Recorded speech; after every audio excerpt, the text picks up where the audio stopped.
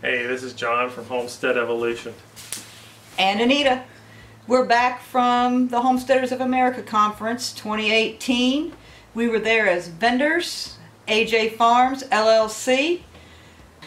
We had a chance to go around and let some other vendors tell you about who they are and what they do. We're going to show you that video and hope you enjoy.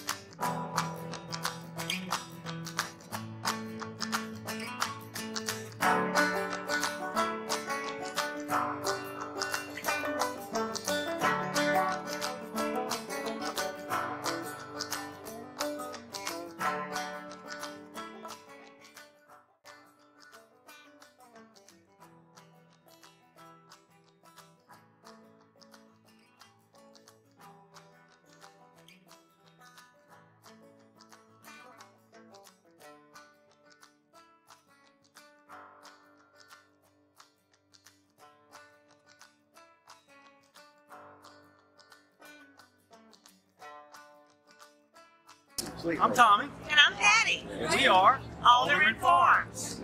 We live in Brookhaven, Mississippi, where we raise dairy goats, a handful of chickens now, And a few turkeys. 3 American guinea hogs, 9 goats. dairy goats, 9 does. and soon to be the proud mother and father of hopefully 40 quail that we got from AJ Farms, and we're very excited about it. We've been talking about quail for a long time, and we just haven't pulled the trigger. And But if the trigger is pulled. the trigger is pulled because some very persuasive people told my wife, you need quail. And so she agreed and I agreed, and we're excited about it. I'm very excited. Bringing another protein source takes up a small amount of space. It seems like a very efficient source of protein. And so we're tickled to death to bring some eggs back to Brookhaven and get them in the incubator. And 17 days later, 17 days. have some itty bitty little birds. It's going to grow. Like that. Yep. Yeah, so we're excited. Of course, this is our second year at the Homesteaders of America Conference. Once again, Amy and the crew have outdone themselves. Yes, it's been wonderful. Weather has, for the most part, cooperated, although we're freezing slap to Yes, death we're very cold. because Mississippi folk ain't used to this.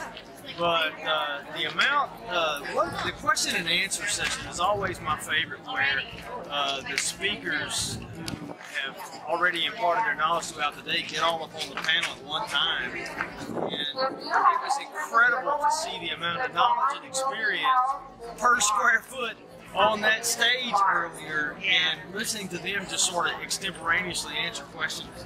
Yeah, it was really neat. I hope they make it 2 hours next year. Yeah, they're talking about it. Anyway, we're anxious to get home and start incubating quail eggs. We sure are. And check on our high tone. Yes.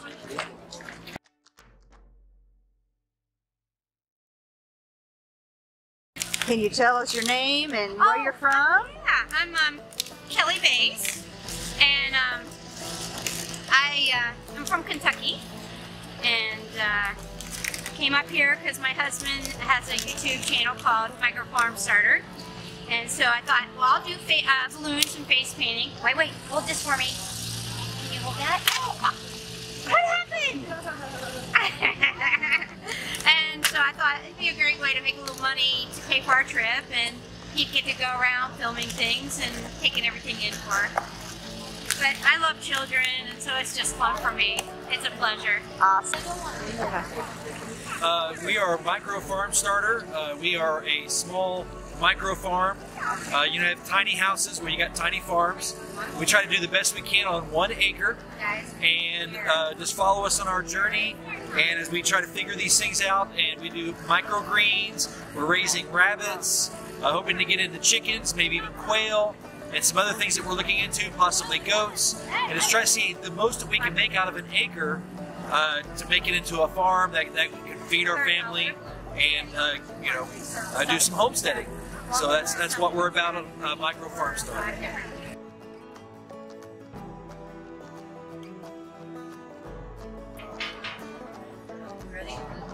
Good morning. My name is Amy Eaton from Creekside Farm in Elkton, Virginia. We are a small, self-sustainable homesteading farm. We raise milk goats, we raise our own hogs, our own meat rabbits, we raise meat chickens and layer chickens. We have greenhouses, and of course we have the garden. We raise all of our own produce. And with all of these things, we make goat's milk soap, goat's milk fudge. We can everything, make jams and jellies. We also weave. We have 5 looms, 3 barn looms. We weave rugs, table mats, table runners, handbags, and we do all of this on less than 5 acres. So it is possible to earn a living on your own land.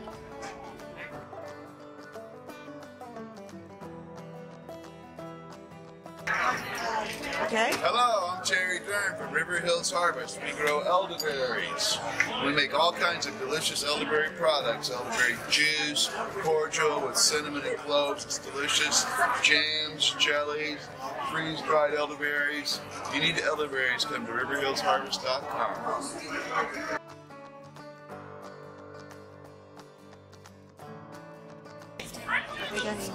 I'm Ryan Hoffman. This is my wife Brittany and our 3 kids, Sarah, Jacob, and Caleb. And we're owner-operators of Graceland Cattle Farm, and we raise grass-fed beef from start to finish.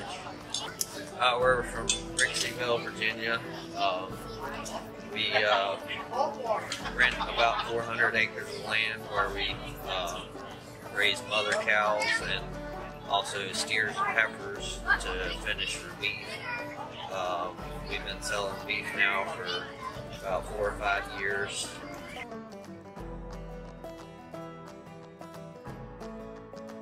David and Linda Chambers from Spotsylvania, Spotsylvania, Virginia. Grandpa's workshop. I'm Grandpa. This is Grandma. She helps me out when she doesn't know it. What we do is we're training for homeschoolers, homesteaders, and homeowners, and everything in woodworking and home ownership. Okay. Scan all your stuff here. All right. I know we have the person who runs the conference, her little son came over and said, "Hey, I said, drink coffee."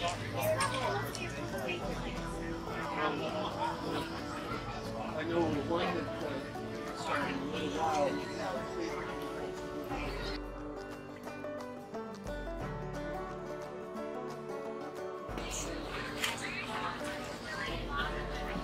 You ready? Yeah. So my name is Andy Lane.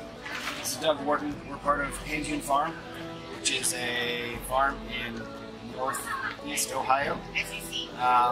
Doug and I, travel to farms and do butchering workshops, meat curing, humane killing of animals on your homestead and farm. We also do workshops at our own farm, salami making and all the same sorts of things. We also at our farm raise pasture poultry, laying hens, pigs, rabbits. And today we're here just talking to people about what we do. Try to get them excited about it. We also are selling knives from our friend. His name is Nate Malinke. He makes really high quality kitchen knives. He does custom work, butchering knives, hunting knives, paring knives. Beautiful handcrafted stuff.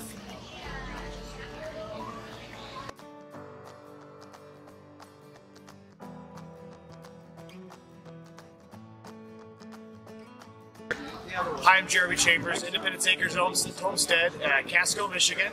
We're here at the Homesteaders of America conference, representing the world of meat rabbits. We transported our bunnies down here in order to provide some quality breeding stock, but also to be able to educate others on the hows, whys, ins and outs of what it is to raise rabbits on your homestead, and also how to process and use all the products from raising meat rabbits. We're really excited to be here and glad we were able to share.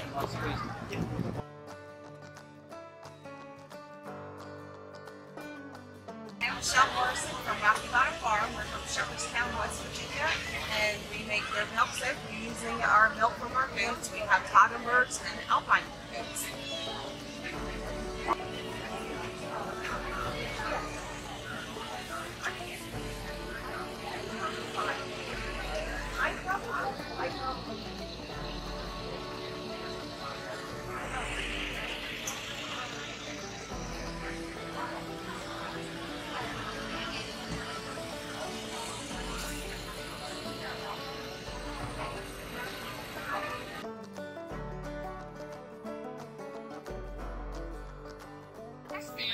And we're visiting from Washington State today to teach people about our company. Scratch and Peg started in 2010 when our owner couldn't find organic, non-GMO, soy-free chicken feed around, so she started making her own. So we sell chicken feed, goat, sheep, pigs, mini pigs, turkey, all kinds of options for your animals. All of our grains are sourced from Pacific Northwest growers, so we're really big on supporting local farmers and just feeding your animals whole grain, soy-free, organic, non-GMO diet. Believe that you are what your animals eat, so you should know what you're feeding your hens, you're eating their eggs, and yeah.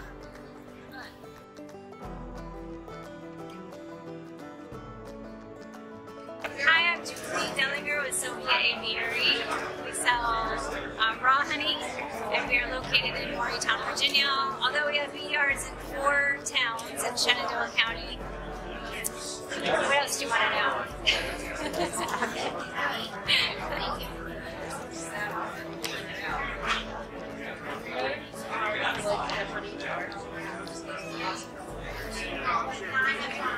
It's too cold.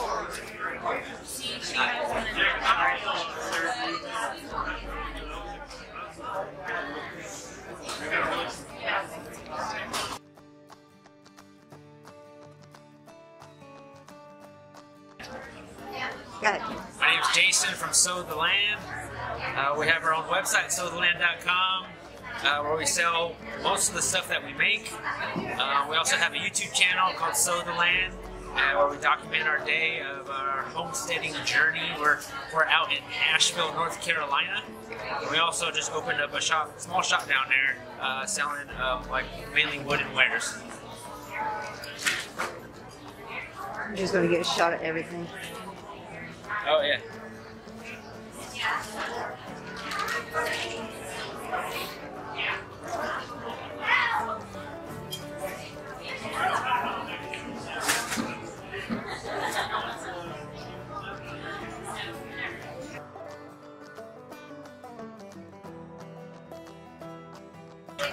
Go ahead. Hi, we're Subherban Roots. We do homegrown, homemade herbal products and practice permaculture. We're based in Front Rural, Virginia.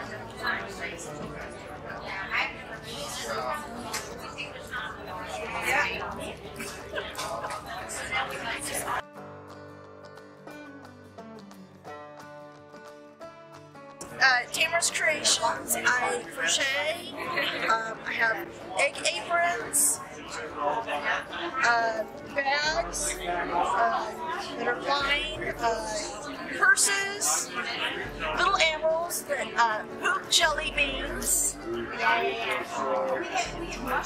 I'm making head warmers right now for people. I made them larger so you can put duck eggs in them, and they can garden. So you can have like multi-use of it, so it's not considered a real egg apron. You can get a hold of me on Facebook under Tamara Hoskins, and tell me what kind of colors scheme you want, and you tell me what you want, if you want an Afghan, purse, a bag, baby booties, anything like that. And stay warm.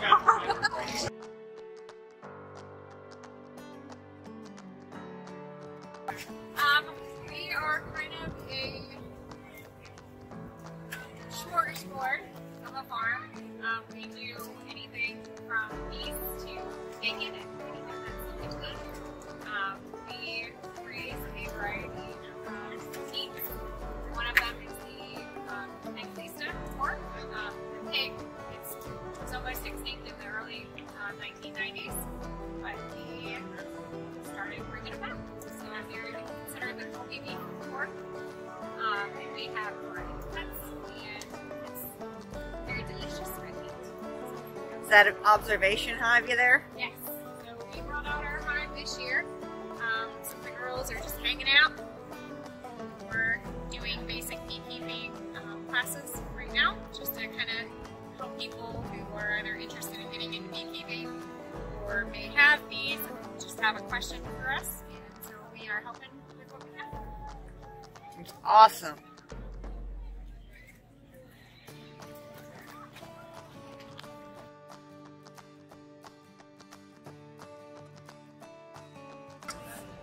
Hi, we're the Rustic Mod, Karina and Steve. We're located in Remington, Virginia.